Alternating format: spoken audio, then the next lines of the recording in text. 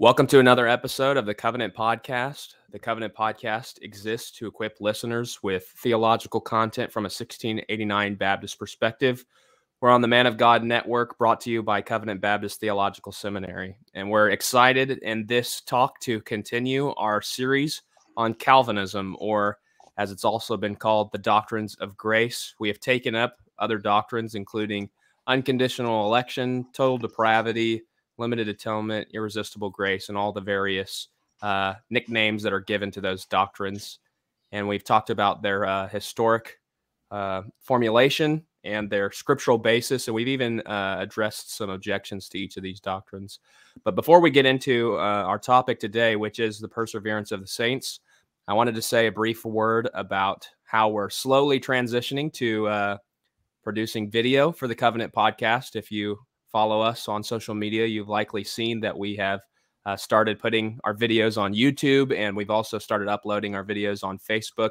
That has come at your listening request. Many people have requested that we transition to video, so we hope that this will be a profitable resource for you.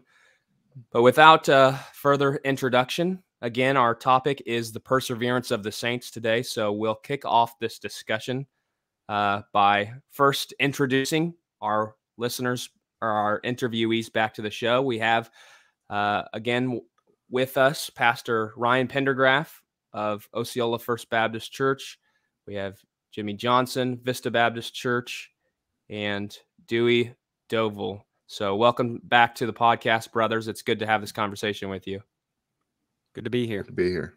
Grateful to be here. Yeah. And to kick off our discussion, we'll start with our question that we have for most of our series, and that is defining the perseverance of the saints. So for whichever of you brothers that want to begin by answering this question, can you define the perseverance of the saints and also tell our audience what some of the synonymous names or the nicknames are for this doctrine that we've been talking about so far?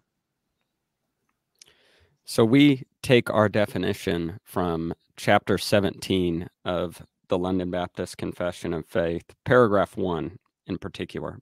It says, "Those whom God has accepted in the beloved, effectually called and sanctified by his Spirit, given the precious faith of his elect unto, can neither totally nor finally fall from the state of grace, but shall certainly persevere therein to the end and be eternally saved." And we'll stop there. I mean, it goes much further, but essentially when talking about the perseverance of the saved or the saints, we are saying that those whom God has chosen, those whom God has effectually called, they will not eternally fall away from the salvation that God has given unto them completely of his grace. Now, as for other terms that have been used to describe this, I'm not aware of any like synonyms, but I mean, there are sayings like "once saved, always saved" is kind of a caricature of the doctrine, but somewhat accurate. It's not entirely false. I usually describe "if saved, always saved," meaning that if someone has truly been converted, that they will never fall away. So essentially what we're saying in the perseverance of the saints is that those whom God saves will be saved. And there is no doubt about it. They will most definitely be saved. They will not come into the final judgment and face the condemnation for their own sins, but they will spend eternity with Christ and his people. Anything to add to that, Ryan?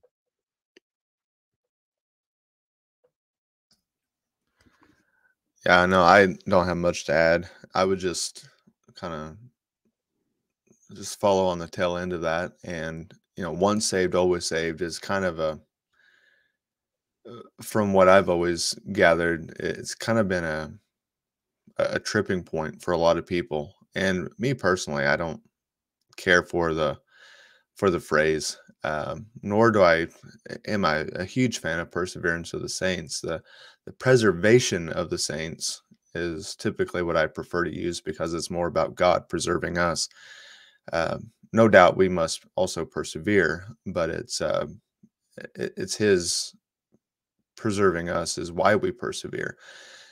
Once saved, always saved. A lot of the times whenever I talk to people has a connotation that I can live however I want to live and still be saved.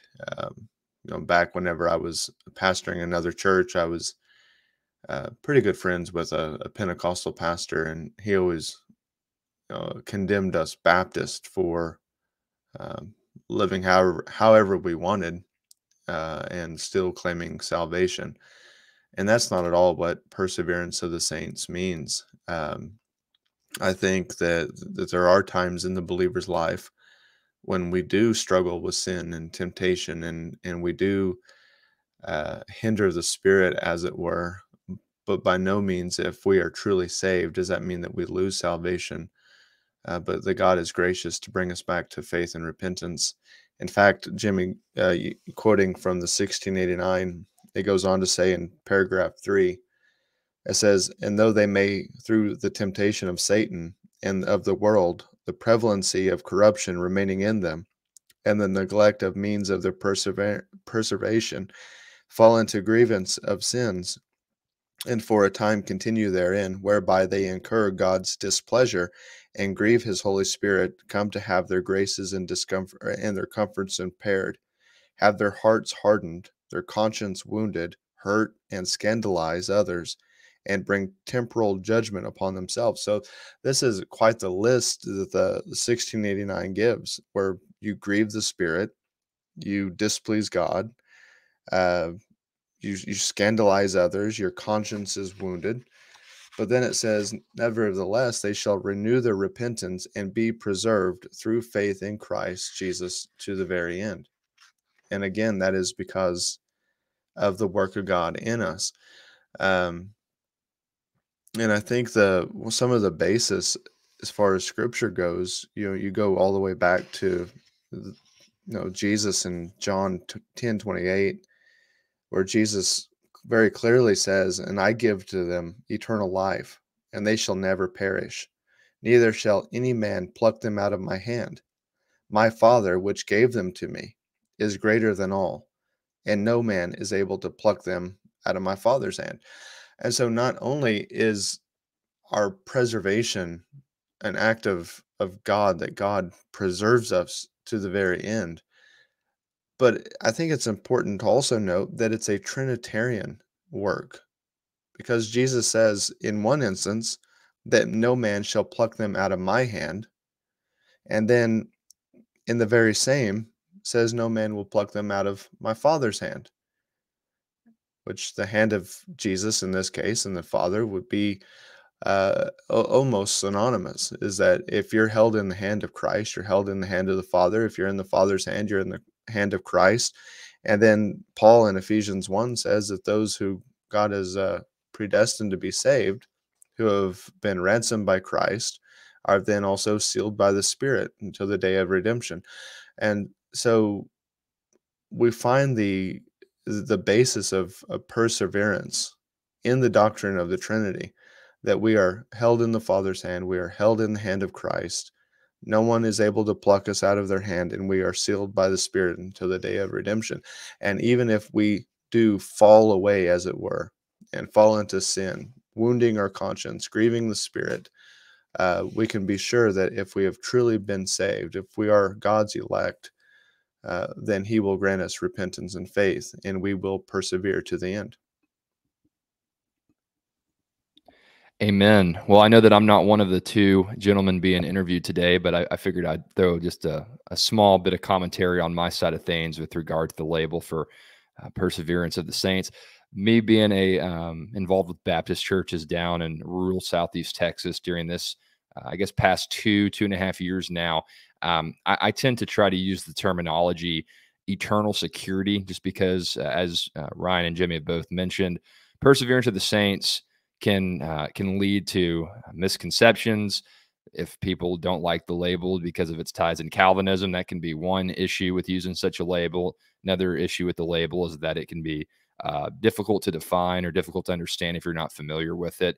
And then once saved, always saved, that's a pretty popular Baptist label to throw around. But for me personally, it has connotations to antinomianism, carnal Christianity, things that just aren't helpful in discussions about the relationship between a believer's ability to remain saved. And so I prefer to share the label eternal security, because it's a label that, in my estimation, reminds Christians that they can rest in the knowledge that their salvation is eternally secure because of Jesus, his perfect ability to save them as his elect. So for what that's worth to the listener, eternal security may be another synonym that you can use, as well as any of the other labels that have been provided for this particular term. And Ryan, I'm glad that you began giving us a taste of the different scripture references that bear witness to the doctrine of the perseverance of the saints. You mentioned John 6, you mentioned Ephesians 1. Was wondering if you gentlemen would be able to now transition into some other passages that do provide our listeners with a biblical basis for believing in this doctrine. So I'll go ahead and start for us, since Ryan started by giving a few of the key ones. Like John 10 is probably the key scriptural proof. This idea that none can snatch the elect, or the people of God, out of the hand of Christ, out of the hand of the Father. Those whom are in his hand, they will not perish, but he will give them eternal life. There is a certainty to it. In addition to that, we go back to this. We've read this passage so many times in this series, but Romans 8:30 is another passage that confirms this idea. And it says, "And those whom he predestined, he also called. And those whom he called, he also justified. And those whom he justified, he also glorified." So those whom were predestined, they also were glorified. They also will come into the state of glory. They will reach final salvation, the eternal state. They will be glorified, is what Paul is saying there. What God begins, he finishes, which that leads to another passage, Philippians 1:6, where Paul says, "And I am sure of this, that he who began a good work in you will bring it to completion at the day of Jesus Christ." So simply, Paul is saying that God, who had begun a work in the believers in Philippi, he will bring that work to completion at the day of Jesus Christ, that day when Christ returns and all the elect are called up and eventually placed on the new earth to dwell in perfect communion and intimacy with Christ and with our triune God. That will happen for all those whom God began a good work in. So those two passages, I believe, are key. And then also we could go for a whole book type argument, and this may be interesting because Hebrews has many passages, and we may get into this, that can be troubling at first look when considering the doctrine of perseverance. But I think and believe the overall thrust of the book is suggesting that, unlike the sacrifices of old, unlike the priest of the Old Testament, unlike Moses and things of that nature, Christ is actually able to save his people to the uttermost and to redeem them. That Christ is a sufficient, all-sufficient Savior, and he saves those who belong to him. So I would say those are key passages that suggest to us that those who are truly saved, those who are elected, those who are called, those who believe on the Lord Jesus Christ for salvation, in the end, God will preserve them to where they will attain the final reward. And of that final reward, they received the Holy Spirit as a guarantee or a down payment to show that one day they will enjoy those future blessings that Christ has secured. Yeah, Anything right. to add, Ryan? Yeah, I was just gonna, and I don't know when we're kind of segueing into application of this, but you talk about Hebrews.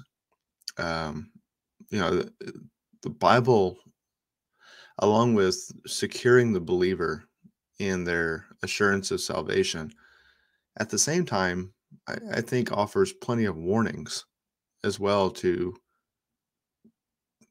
give a temperature or a check to see if we really are where we need to be in our walk with Christ. For instance, in Colossians chapter 1, one of the if clauses that Paul uses, he says in verse 22 that he is now reconciled in his body of flesh by his death in order to present you holy, blameless, and above reproach before him. So this is who you are, believer. You are holy, you're blameless, you're above reproach before Christ. And then the if clause in verse 23, if indeed you continue in the faith, stable and steadfast, not shifting from the hope of the gospel that you have heard, which has been proclaimed in all of creation under heaven, and of which I, Paul, became a minister.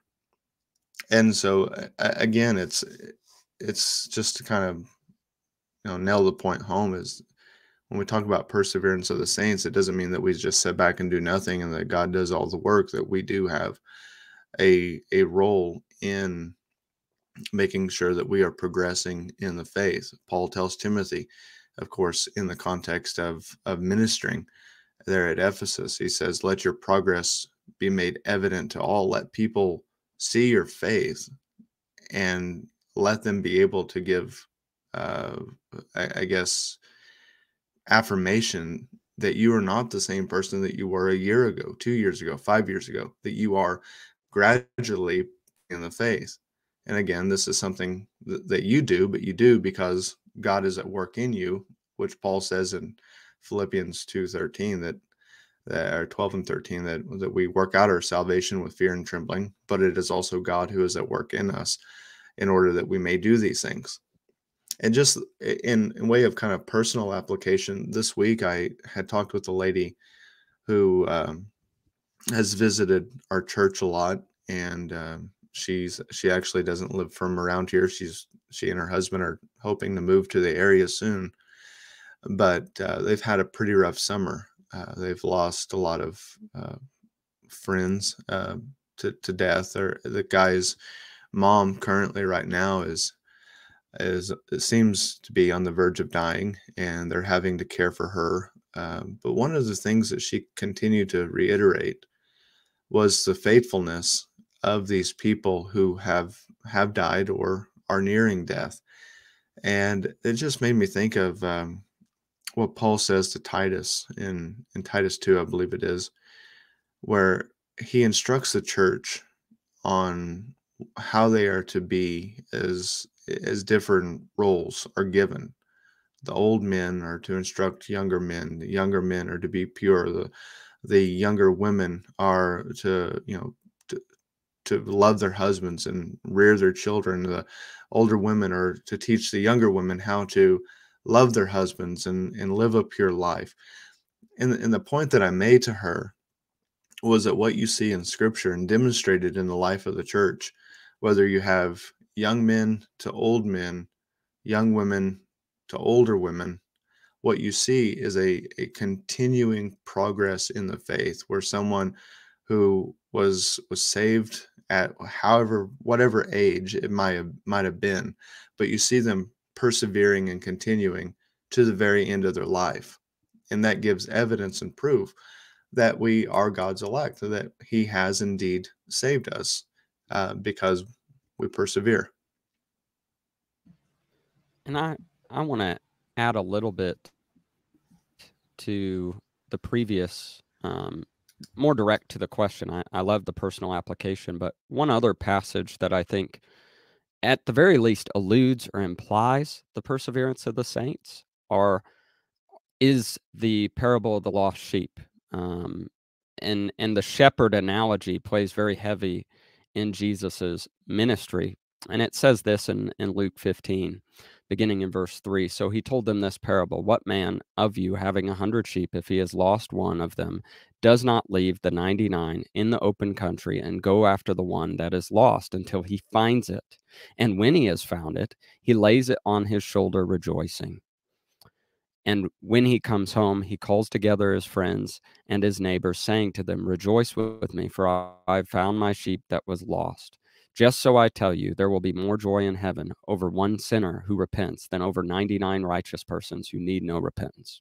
Now, the main idea here, of course, is Jesus is pointing out the hypocrisy of the Pharisees for not rejoicing when sinners repent. But I think implied in this parable is Jesus is a superior shepherd to any earthly shepherd. And as earthly shepherds during that time would be willing to leave the 99 and go after the one. I don't think it's too much of a stretch to infer that Jesus, as the great shepherd, will do the same thing with respect to his own sheep, that when one of the 99 of his sheep wanders from the flock, that Jesus will go after them and he will take them up on his shoulders and he will bring them back into the fold.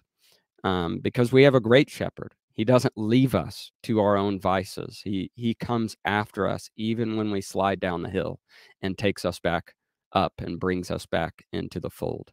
But yes, all to what Ryan said. That doesn't mean we can be lazy. It doesn't mean that because grace abounds, we shall sin all the more. When talking about perseverance, we're mainly talking about God's activity, as Ryan said, to preserve us. He utilizes means to do that, but we're mainly talking about the end that God achieves in the saving of a sinner, that those who he seeks to save, he will most definitely save them. Yeah, that's helpful. As we have spent about 20 minutes so far, we've talked about the definition of this doctrine, and we've quoted the 1689 Confession to show how Baptists have held to this doctrine in the past, at least some Baptists, including one that's sitting over my shoulder that you might be able to see right now if you're watching the video, John Gill. I could spring an impromptu question upon you, brothers, and ask, what did John Gill believe about this doctrine? But I suppose we could leave that to whenever we have recommendations at the end about what resources to look up to better understand this doctrine. But we begin to discuss the definition of this doctrine. Ryan and Jimmy have both given us some scriptural passages to understand this doctrine biblically. But Jimmy did allude to some passages whereby some believe that the Word of God does not teach this doctrine. And in particular, he referenced Hebrews. Perhaps we're thinking of Hebrews chapter 6, where those who have tasted of the heavenly gift or the Holy Spirit and have fallen away could never be restored again unto repentance, or Hebrews chapter 10, which states that those who have trampled the Son underfoot and have fallen away could never be restored. So how do we understand these passages, brothers? I know that many people that don't hold to the doctrine of the perseverance of the saints might say that these passages teach that you can lose your salvation, or maybe they'll point to people in the Bible with this doctrine of losing your salvation and try to use them as examples, like maybe Judas Iscariot, since he was a disciple, or at least called one, and then falls away by hanging himself and denying Christ. How are we to think of some of these objections, and are there any other objections, and how would you respond to them? Who wants to go first? Would you like to start, Ryan?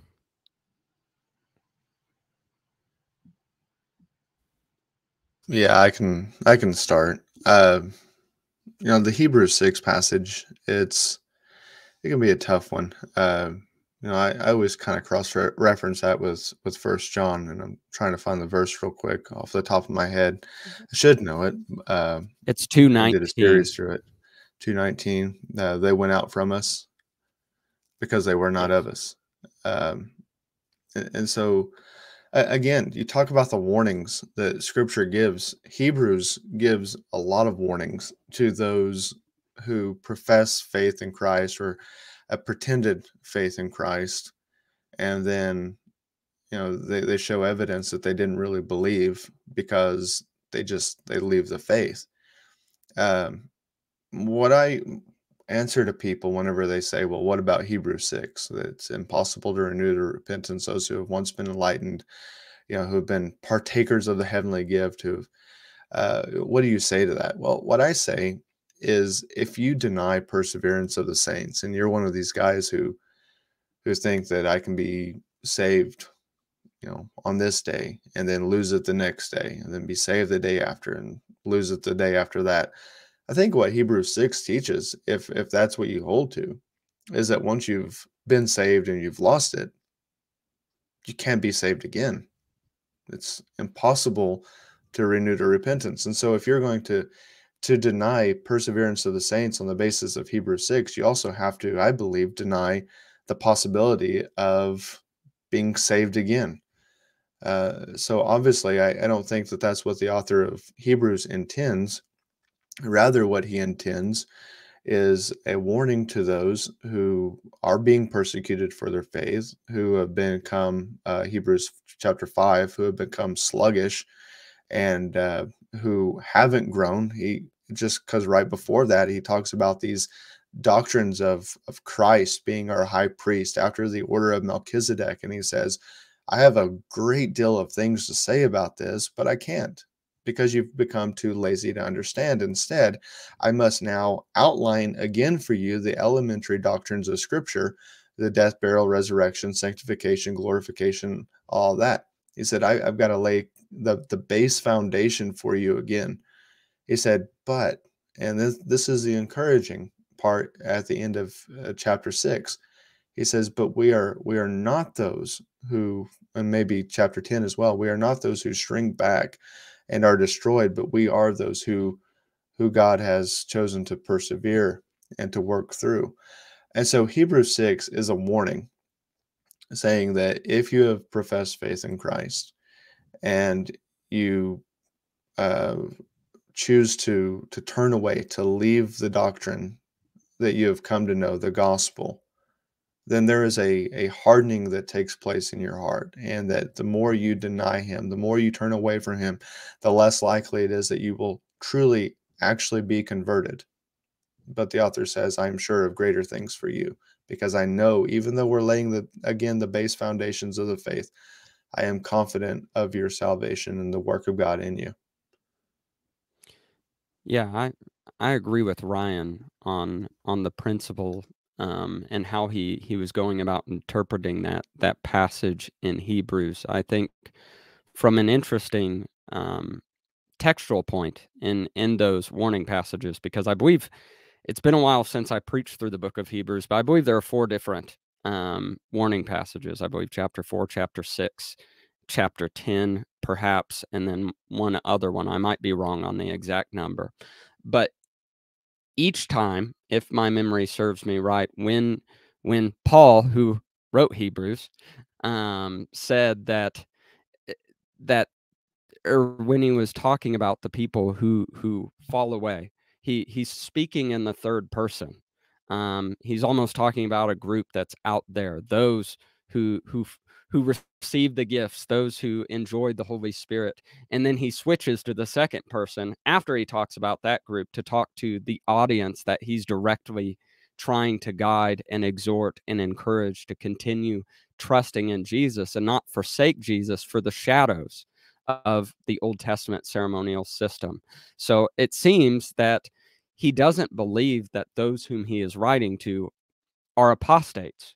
In fact, he seems to believe quite to the contrary, that they won't fall away as he is exhorting them, as Ryan said. So, I mean, that's one way to go about dealing with that text. But also, we believe in what's called both the analogy of faith, and then we also believe in the analogy of Scripture. And the analogy of Scripture suggests to us that we use clearer text to interpret those passages which are not as clear. And we've stated several clear passages that require this notion of perseverance of the saints, such as John 10, such as Romans 8, these texts are very blatant and clear when it's talking from the vantage point of God's activity in the lives of his people. They will preserve unto the end. And that should guide us in interpreting these texts that we find in Hebrews, because there's ultimately one author of all of the Bible, and that is the Holy Spirit, who guided men to write the things that they wrote. And he is not an author of confusion. He does not contradict himself. And therefore, we must take recourse when we find these difficult passages and go to those passages which speak at the very least to a similar issue, or speak to the issue indirectly or directly, and use them to guide us in interpreting these more difficult passages. And I think that First John text is a good example of Ryan doing that, going to First John chapter 2, verse 19. They went out from us, but they were not of us. For if they had been of us, they would have continued with us. That passage implies that if someone's truly on the team of Christ with the apostles like John, then they will not go from us. They will continue. And those who do go out, they never were actually a part of the invisible church of our Lord Jesus, which leads to another important point. In terms of our understanding of the church, we believe in the invisible church, and we believe the visible church, this side of glory, is not perfect. And that at times the visible church admits into its membership those who are not truly of the body of Christ, which is why Christ in his wisdom has provided ways for us to correct that error when it's discovered that someone who has professed Christ with their mouth but not trusted in him and believed in him in their heart, that the church may at those times when it has been discovered remove them from church membership in an act of church discipline. So, and then you also alluded to other objections, or Austin alluded Judas. to other objections, and I think yes, Judas. The main one that we hear is typically, or that I hear typically, isn't referring to biblical characters, but more so, what about so and so who walked the aisle, who came to church for a while, and then renounced the faith and did all sorts of evil, wicked things, and hates Jesus and stuff like that? What about them? And I think everything that we've been talking about applies to them. The short answer is, though outwardly Judas was among Jesus's disciples, inwardly he had never trusted in the Lord Jesus Christ, and that is demonstrated by his actions as the gospel accounts continue further to the climax of him betraying Jesus in his rejection. So again, I think the answer is pretty straightforward. Those people who profess faith in the Lord Jesus Christ and then reject him in a very clear manner were not truly of him. That's not to say that a person who trusts in Jesus Christ in a moment of weakness stumbles and falls, says things they shouldn't do, are not of Jesus Christ. But those who make this explicit, this aggressive and high-handed rejection of the gospel after having affirmed it with their mouths, they were not truly of Christ and not truly a part of his people. Yeah. Well, I think also, in going back to Hebrews 6, that now that I have it pulled up here in front of me, after giving that warning in verses 4 and following, he says in verse 9, though we speak in this way, yet in your case, beloved, we feel sure of better things that belong to salvation. For God is not unjust so as to overlook your work and the love that you have shown for his name in serving the saints, as you still do. And we desire, and this is the point that I would emphasize, and we desire each of you to show the same earnestness, to have the full assurance of hope until the end, so that you may not be sluggish, but imitators of those who through faith and patience inherit the promise. And I would say, Judas, he would be like those that Jimmy describes in the church today. What about so-and-so who said a prayer and who walked the aisle and who did this and who did that? That he would fall into those similar categories of those who had an outward profession but wasn't inwardly changed.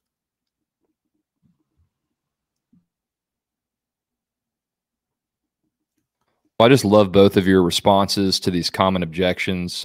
Goes to show that you both have extensive experience at a personal and pastoral level, which I trust that our listeners will find extremely helpful and encouraging in their efforts to better understand and articulate this doctrine.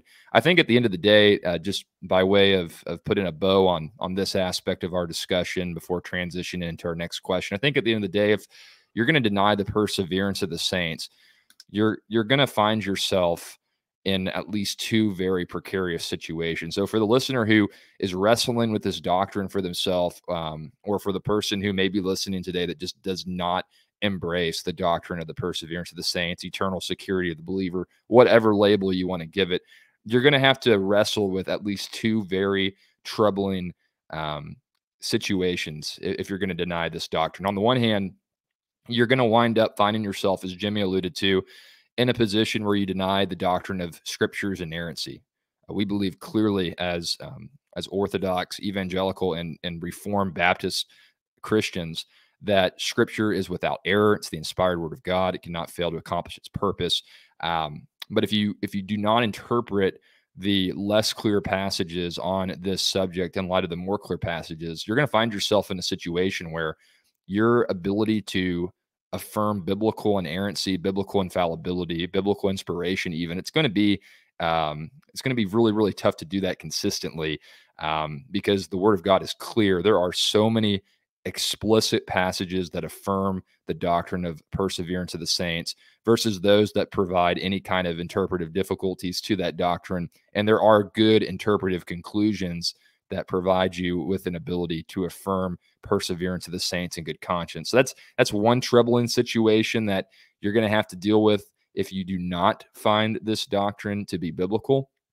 Another issue you're going to run into, which I think touches on what Ryan said earlier, given this doctrine's roots in the doctrine of God and its roots in the Trinity itself, is that if you deny this doctrine, whether you want to do so or not, you're insinuating that God can fail to accomplish his purpose in bringing about the salvation of his people. And I think that just for any person who claims to be a Christian or claims to have any kind of working conception of God, the idea that a God can fail or that the one true living God can fail, it's just untenable. It's not a tenable position to hold to philosophically. It's certainly not a tenable position to hold to biblically. So just by way of kind of closing our thoughts on this particular issue regarding common objections, I just want to encourage the listener who's wrestling with this doctrine. I have a few people in my life right now who I know are wrestling with this doctrine and maybe listening to this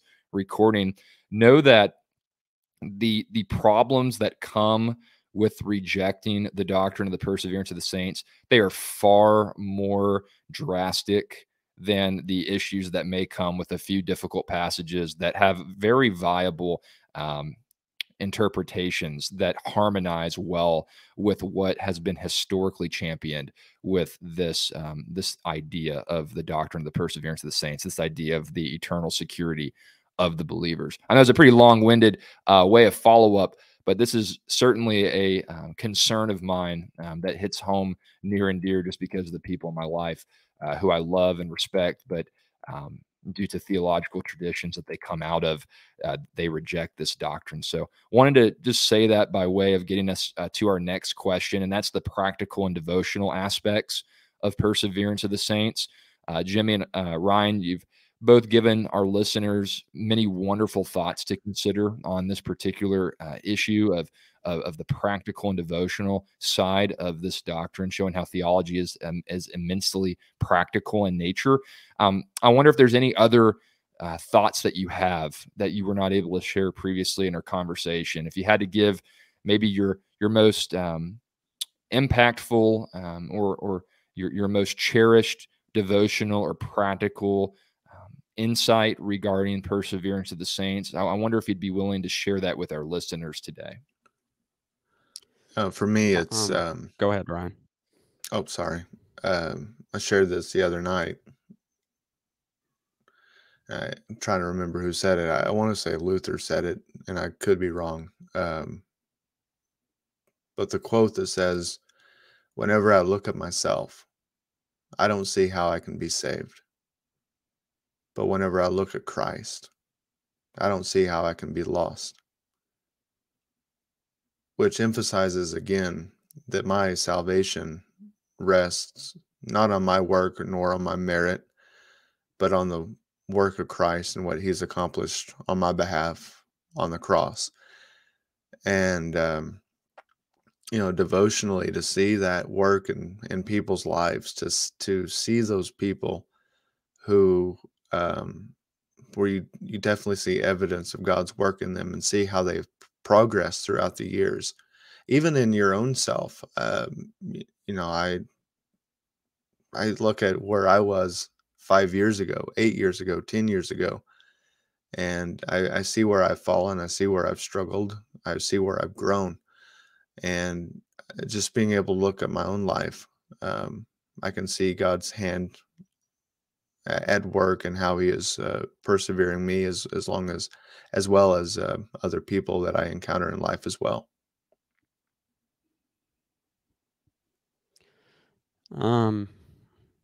I know you asked for one of the most cherished ones, but I'm going to give you two. One thing that I think is important for us to remember, it's something we've talked about in previous episodes in this series, is that God doesn't only ordain the end. He doesn't only ordain the end, but he also ordains the means by which he achieves that end. And one of the means that God has provided for our preservation are what we call the ordinary means of grace, the ministry of the word, the ministry of prayer, the ministry of the sacraments of both baptism and the Lord's Supper. These are valuable means that God promises to bless and use for the spiritual benefit of his people, to grow them in holiness, to encourage them in their various plights, to preserve them through all the difficulties and temptations that come with life. So, I mean, an application there is, I just encourage the listener to give yourself over to the ordinary means of grace, to go to a church, to be involved in and plugged into and a member of a church where the ordinary means are practiced in a way that is biblical, where the preaching of the word, the ministry of the word is done each and every week, where prayers are offered up, corporate prayers are offered up, and you can be among God's people and offer up prayers. Be at a place where baptism is practiced for those who profess faith in the Lord Jesus Christ. And when baptisms are done, the meaning of baptism is clearly drawn out and explained.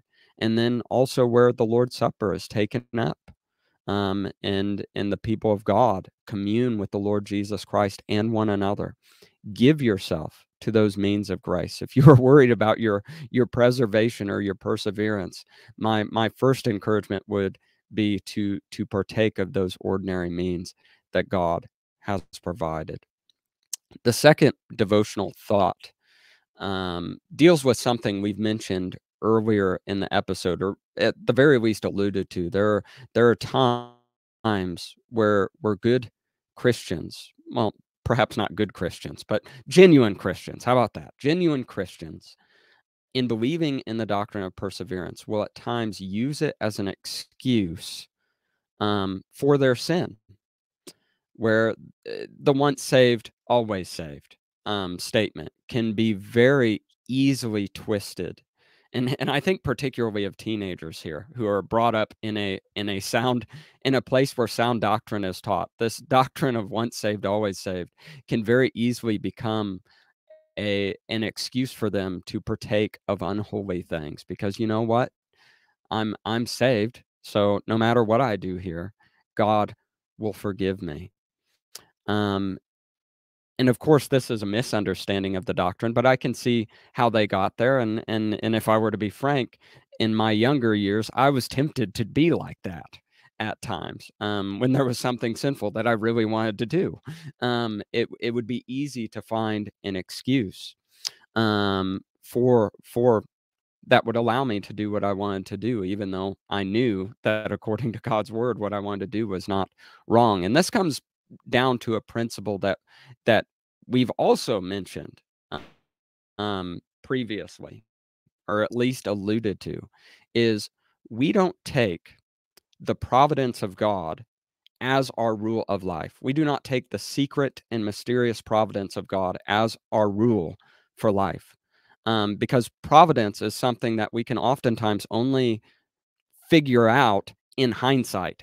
After things have happened, we can see God's activity through his providence. And the perseverance of the saints is a special work of providence that God does in the life of the elect. We do not take that, though, as our rule for life. No, we take God's law as our rule for life. And therefore, though it is true that the believer, the true believer, will persevere all the way unto the end, it is also true that the true believer should take God's law as the rule for his life and seek to obey it with all his might.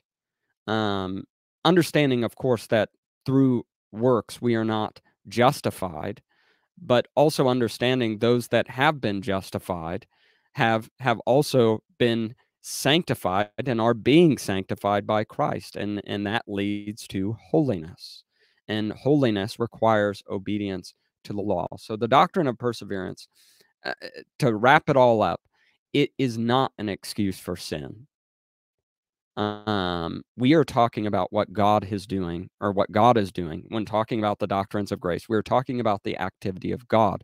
We are not talking about the law. We are not talking about the rule for life and the commands. We are talking about gospel indicatives of what God is doing. So my main charge is, do not use the doctrines of grace. Do not use the gospel of our God as an excuse to sin, because in a way that is blasphemous, as well as it's confusing the law and the gospel, which is itself a whole host of problems. So those are my two devotional thoughts. Well, we've given a biblical presentation of this doctrine. We've defined this doctrine. We've talked about some, some objections to this doctrine. And both Ryan and Jimmy have now given some practical applications from this doctrine. But for our listeners, what if someone wants to teach on one of these passages that you've laid forth for us, or they want to systematically teach this doctrine to their church?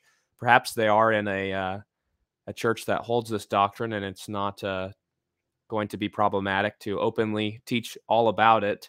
What resources might you recommend for the teacher or for the layperson to better understand the doctrine of the perseverance of the saints? Go ahead, Ryan. I always go back to the same one. The Chosen by God by R.C. Sproul was a great help. Holiness by God, or Holiness of God, or just Holiness, J.C. Ryle. I think that, like Jimmy alluded to, once we come to understand who God is and what he's done for us, it's a means of our perseverance. I wish I was better read like my three colleagues here. But I go to a lot of systematic theologies is where I get a lot of my stuff from. So as far as a layman's read or anything like that, Ligonier has a lot of good resources that you can check out. Yes. Systematic theologies are a good place to go to.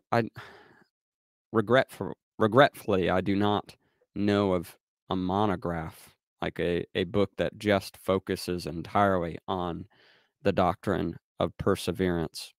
But you will find sections or chapters on it in most of the good systematic theologies. Bavinck writes about it. You can get his condensed version of his systematic theology, The Wonderful Works of God. I'm sure there is an allusion to it in there.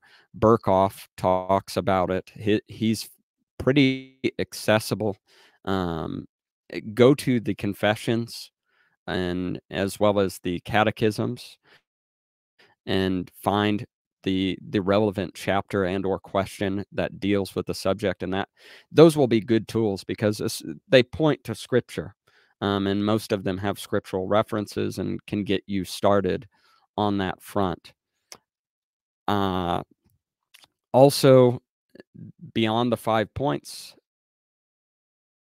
a book published by Founders, is a good source that discusses perseverance of the saints.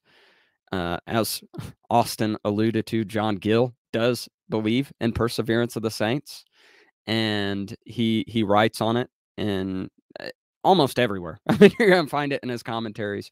You're going to find it in his Body of Divinity. You're going to find it in The Cause of God and Truth. You'll find it in his sermons. Gill, as a Baptist, Gill is an excellent resource to go to with almost any theological subject. Now, that's not to say he's right about everything. There are issues that I personally have with Gill and his understanding of eternal justification, and things of that nature. But Gill on issues like perseverance is going to be very, very solid. Also, Abraham Booth's, I've mentioned this one before, The Reign of Grace, has a chapter on perseverance of the saints.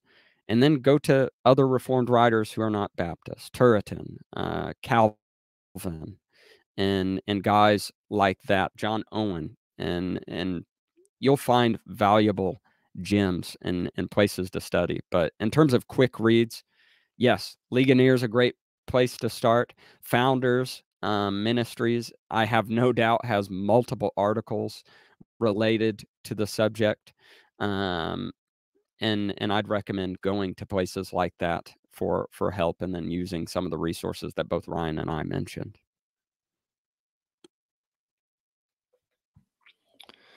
Well, it's been a great time working our way through the Doctrines of Grace over the past several months with all of you men. I know I have enjoyed listening to your insights and being able to glean from the resources that have been recommended throughout the course of this series. And I hope today will put a good exclamation point on our series that we've been working through for several months now. So thank you, men, for your involvement with our efforts to educate and equip our listeners more regarding the doctrines of grace. By way of concluding today's show, do you have any final encouragements, any final exhortations, admonishments that you would like to share with our listeners as we officially wrap up our overview of the Tulip Acrostic, the Doctrines of Grace? I would just say, keep looking to Christ in all these areas, whether it's your depravity and seeing his grace, the grace of God, change our hearts and making us a new creature, whether it's the unconditional election of God, the atonement that Christ didn't just die for all people in a general sense, but that he died and shed his blood specifically for you, that he preserves you, that he irresistibly calls you. That's, like I said in an earlier episode, that's been probably one of the most encouraging things to me about going back to the Doctrines of Grace, is that it completely takes me out of it, and it puts the entire focus on God. You go to Jonah chapter 2 where it says salvation is of the Lord, and that's Romans 8. That's from the calling to justification to glorification. All of it is of God, and there's nowhere else to look but to him. Yeah, I think in discussing the doctrines of grace and perseverance of the saints, one thing we always need to do as we contemplate these things and as we talk about these things is that we should come at them with a lot of humility and a lot of trepidation as we are discussing the works of our Almighty God. And these are, especially when thinking about unconditional election, these are very deep truths that are at the end of the day incomprehensible to us. We can parse out, say what we don't mean, and say what we mean, but realizing even with our best theological formulation, we are but scratching the surface of what could be said, and of what is there, because we are finite and God is infinite. So the doctrines of grace, in both their difficulty and in the fact that they, as Ryan said, they take us out of the story per se, at least in respect of us accomplishing our salvation. We are still in the story, but we are objects of and not the subjects of saving grace. We are those that receive it, and it's not something that we accomplish by our power, by our fortitude, by our strength. No, it's something that God has done. So my encouragement is, in light of the doctrines of grace, praise the Lord. Praise the Lord, humble yourself, and then praise the Lord some more, because he is worthy. Amen. Thank you so much again, Ryan, Jimmy, and of course, Austin, for your involvement throughout the course of this series. It's been a blast to work through the doctrines of grace. And to our listeners, we hope you've been edified by today's show and by the previous episodes in this series. Until next time, we do wish you grace and peace from the Covenant Podcast. God bless.